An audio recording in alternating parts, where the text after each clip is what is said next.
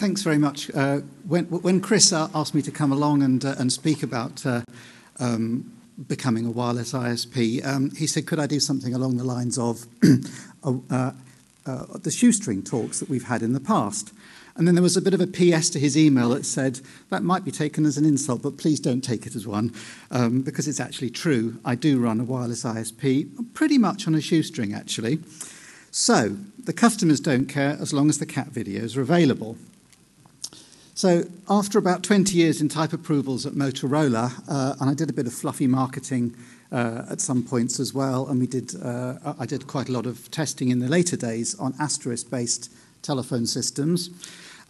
We saw the writing on the wall at Motorola as it kind of went downhill, and I planned my exit.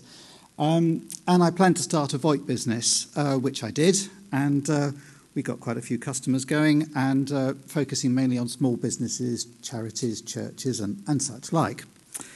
I never had any ambitions ever to run an ISP, and I underline the word ever. It just wasn't on my radar screen. So, as a result of starting this new VoIP business, I realised how bad the internet was in Basingstoke. I live in a mid-1990s housing estate on the outskirts of Basingstoke. That's the town centre, slap bang in the middle, and all the houses were kind of in the outskirts. And one of the problems was that although I was part of a Basingstoke broadband campaign, no matter how much you huff and puff at BT, you can't change the laws of physics. So what we had to do was something different. Anyway, Anyway, another friend of mine called Dave, who lived about 500 metres away from me, was one of the first people to get fibre to the cabinet. So I hatched a plan in my mind as to how I was going to avail myself of this new feature that BT was rolling out.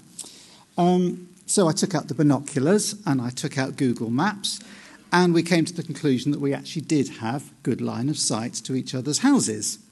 So I bought some cheap 5 gigahertz wireless kit. We spent an afternoon putting them on the roofs of our houses, and lo and behold, the link actually leapt into life. Now, initially I wanted to see how this link performed, because after 20 years at Motorola dabbling with radio, I was very sceptical of anything to do with wireless telegraphy. So we started off by using iPerf between the two antennas.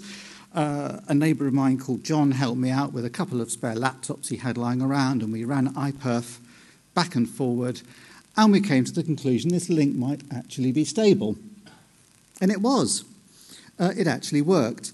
So I connected up, I grasped the nettle, as we say, and ordered an FTTC line from Andrews & Arnold, connected my router at my house to the link, and it all leapt into life.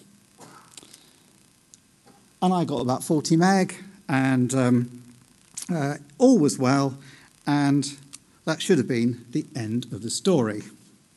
Unfortunately, of course, I'd been involving my neighbours in a lot of this, and they'd been helping me, and you can guess where this is going. They were stuck on 1 or 1.5 megs, and they actually realised that they wanted some of this high-speed internet. So I rang up Adrian Kennard at Andrews & Arnold and said, look, can I resell the service that I've just bought from you? And he said, yep, that's fine. So he gave me his official blessing to do that.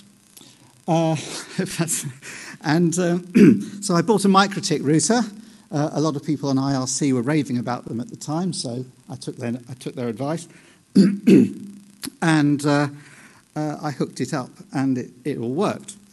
One of my neighbours, John, who'd been helping me with all the initial testing, he was a dab ham with MySQL, and he wrote a fairly rudimentary billing system so that we could apportion AAISP's usage charges accordingly. At this point, I think it was probably quite trusting of me to get one of my customers to write my billing code. But at this point, beggars couldn't be choosers. So anyway, we initially butchered a pair of Linksys routers from my garage over to his garage, and I buried an Ethernet cable under the front lawn across to my next-door neighbour's house. That was our first Ethernet tail, and it still is. So there were 3 of us now on this internet service, but unfortunately word spread. So the idea was mooted that we could get a few more folks connected, especially people in the Basingstoke broadband campaign that I've been talking to. So, because I live at the top of a hill and I've got a pretty good view of Basingstoke, my neighbour and I put these antennas up on the side of my house, and there were a couple of ubiquity access points, and we covered most of Hatch Warren, which is the area that I live in. And one thing spread, word spread, and one thing led to another. And the Basingstoke broadband campaign people were the first people that I got to actually sign up to this service. They put their money where their mouths had been. And we got about 40 customers. And by this time, we thought we probably ought to have a name, so we coined it High Wi-Fi. Right, where was I? Yes, so how much did this cost to get me going, since I'm sort of vaguely on the subject of a shoestring? Well, the router was £100, a couple of ubiquity access points, around 250, but with the installation costs and the microwave link to Dave's house, it was around £700. There was probably a lot more money spent on beer and all sorts of other planning tools that we needed, but that's the long and short of it. And for each customer we added, it was around £145. Now, as a result of the Basingstoke broadband campaign, we actually got quite a lot more cabinets deployed, and we managed to get fibre to the cabinet directly to my house then, which gave me some advantages because I had diverse feeds from 2 different fibre to the cabinet PCPs. And I was glad I did, because that summer, unfortunately, a drunk driver drove straight into one of the cabinets. Fortunately, it wasn't either of the cabinets that was feeding me, but it could have been. And I'm looking at Neil here. He probably gets quite a lot of this sort of thing in BT, so no, but it must happen. So after that, we went further afield, shall we say. I appeared on the council's radar screen, and in about 2013 I got invited to a Country Landowners Association meeting in Winchester. Now at this point I didn't even know it existed, the Country Landowners Association, but I got invited to talk about the thorny topic of rural broadband in Hampshire. And Bill Murphy of BT was there, as was my MP Maria Miller, who at the time was Media for Culture and Sport. Now, from my memory, the meeting didn't go particularly well for either of them. There was quite a lot of antagonism from the audience, but the lunch was good. And being a member of the Awkward Squad, I asked a couple of questions from the floor. And after the meeting, a farmer and his wife came up to me and told me a tale of woe. Basically, he got a lot of farm units that he was converting into industrial units, and he was having problems letting some of these units out simply because they couldn't get telephone lines and broadband to them. There was word on the street that one particular customer had been quoted £12,000 to have one copper line installed, and that was on about an 8.5 or 9 kilometre link from the exchange. And could I help? So we hummed and hawed, and he showed me where his farm was, and we looked at Google Maps. And I very quickly came to the conclusion that, no, I couldn't help because there was a hill in the way. The farmer was way ahead of me on this one because he said, that's not a problem, that's my hill. Why not put a repeater on it? So we did. I sent my son up a cherry picker. That's above a cow shed, and it doesn't take much imagination to realise what's on the ground beneath the cherry picker. And he went up and we did some line of sight tests. That's my wife who helps me with the business, doing some more tests. Now, farmers are great because what happens is they've got cherry pickers, they've got chainsaws, they've got Land Rovers to pull me out of ditches and fields when I get stuck in them. Yes, I did get stuck in a field. So it was all good. And eventually our repeater went on the house at the top of the hill that belongs to the farmer's niece. And that's the farmhouse. and that has a bird's eye view of the whole of the farm's industrial units, so we could provide broadband to them. So it was all good. We had the farm hooked up, we had the farmhouse, the farm workers, and we also had a collection of small businesses on the farms that were now signing up left, right and centre. Unfortunately, word spread.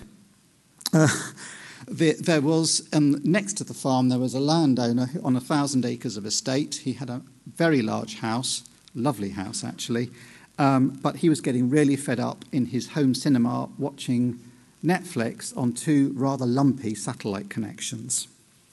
So we did another survey, and we went to the top of the hill between the two, and we found that we needed to put a post just about on the border between the farmer's land and the estate.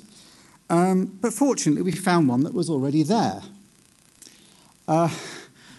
And here you can see a perfectly positioned tree that we used to install our repeater on. You can see how do I get a laser on this thing if I press that? Yes, you can see at the top we've got a sector antenna painted brown pointing towards the 1,000-acre estate, and there's in fact quite a few houses on that estate, and then a backhaul pointing back to the house. So, a little bit of anatomy on our tree peter. We've got some backup batteries that, when the batteries were new, they lasted about 4 to 6 hours. A little 24-volt UPS. We've got a Raspberry Pi in there hiding away that we use for monitoring the UPS and just pinging and making sure that everything's alive. And we've got a little MikroTik router in there that does the PPPoE session management and also provides power over Ethernet to the aerials. We used some deer-proof armoured cable because we didn't really want the cables to get eaten by the deer. Right, the cost of a tree peter. I reckon it was around £2,000 for the whole thing. Once we'd installed it, obviously the landowner wanted to make sure that this contraption actually worked and delivered his broadband, so we let it run for a couple of months, changing car batteries on a fairly regular basis. And once he'd decided that all was good, he spent £7,500 running mains power from his house up across a ploughed field up to the tree. So it was quite an expensive installation for him. So that's where we are. Well, that's where we are at the moment. The current status is that we've got around 130 customers across the network. It's a good mix of business and residential, which is really helpful for managing our daytime and evening load. Every customer has a static V4 and a /48 of V6 space, and we do individual authentication using PPPoE and Radius. Our infrastructure is somewhat informal. We have 100 megabit Ethernet EAD from M24/7 and an Ethernet over FTTC from Andrews and Arnold. And we have a backup FTTC also at the other location so that we've got some diversity. We've got, it was 13, it's now 14 access points on the network, and each has a little router, an RB750 MikroTik running PPPoE. We've got a fully V6 enabled network, and we use OSPF across all the access points. All our cores and border routers are MikroTik. They're cheap and cheerful, and they do the job.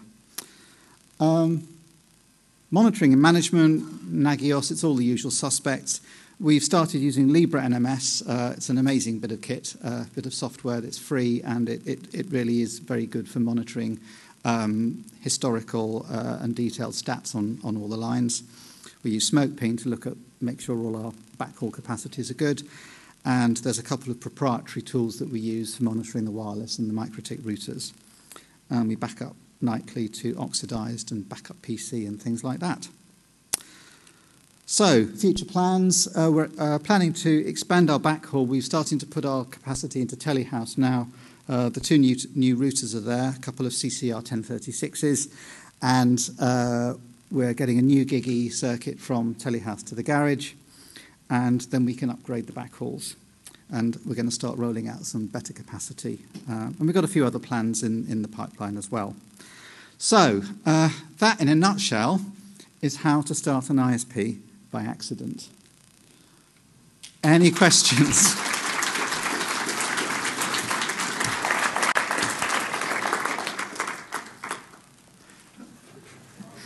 I was afraid. Hello, Neil. I love these self builds. It takes me back to my demon days. The tree, Peter. Yes. When did you do that?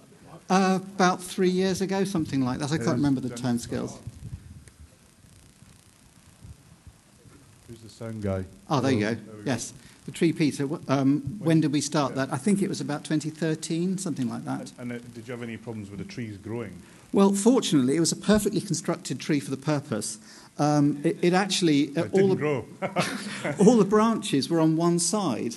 Right. So it really isn't a problem because there's almost no foliage on the... I don't know if I can go back to it. It looked like it was winter. That's why I was asking. Yeah, you can see it was winter when we did it, but you can see that all the branches kind of come out on one side.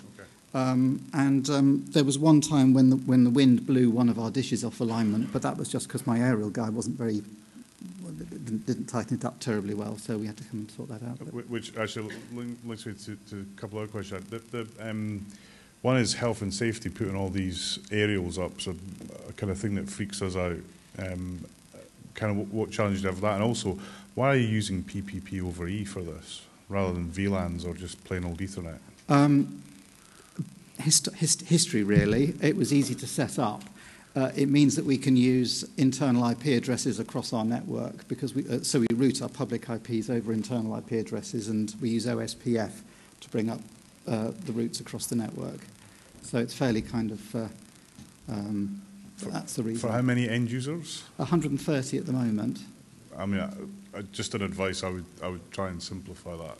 I mean, if I could turn OSPF off in my network, I would do it tomorrow. It's horrific, and the PPPoE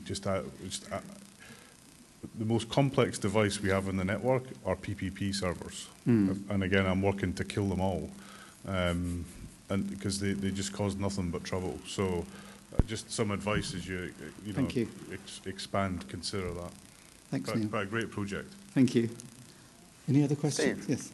It's not quite a question. I was going to tell Neil that the trick is to put the dishes on similar trees, same species.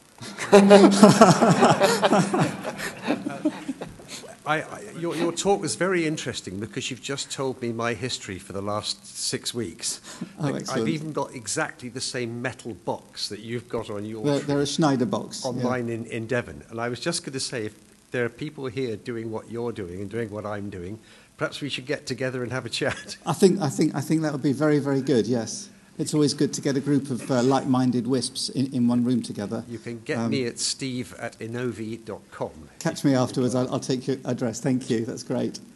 Okay, one more question. Greg Chills from 3. Going back to a very long ago, previous existence, beware burying cables under lawns. I used to work at a place where we buried cables under the lawns, and one day there was a lightning strike, and the piece of equipment on the end actually caught fire. Thank you. Anything else? Good. Okay, thank you, Tim. Thank you.